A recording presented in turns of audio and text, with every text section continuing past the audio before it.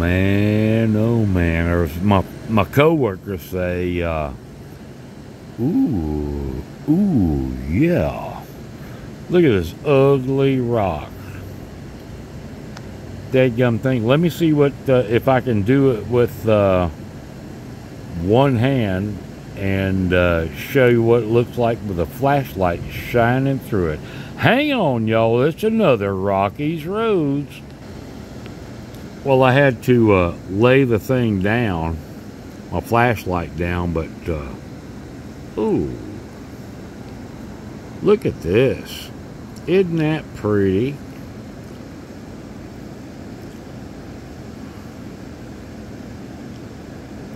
All right, let me show you something real quick. It's another Rockies Roads with another ugly rock. Hang on, y'all. Ooh, yeah. Look at this. Isn't that pretty? It's ugly on one side, but man, oh man, look at that. It looks blue around the edges. So my question is, excuse that Harley driving by, what should I do with this damn thing? It's big old chunk of rock, but man, this joker looks pretty. What should I do, you rock hounding and lapidary people? What should I do with this? I hate to, I'm not going to slice it, but man, look at this. All right, hang on, I'm going to lick it. Oh man, look at this. And look at that layer of blue all around the edge.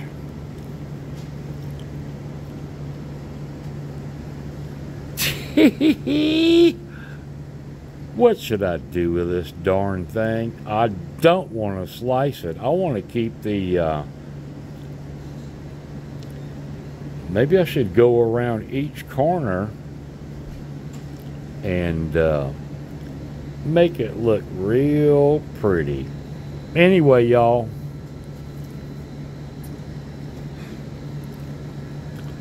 it's another Rockies Roads, and thank goodness that I'm out here on the highways and byways in America and finding stuff like this. And oh yeah, by the way, one more run out of El Paso, and then I get to go to Grand Forks, North Dakota, and we're going to be headed into Montana.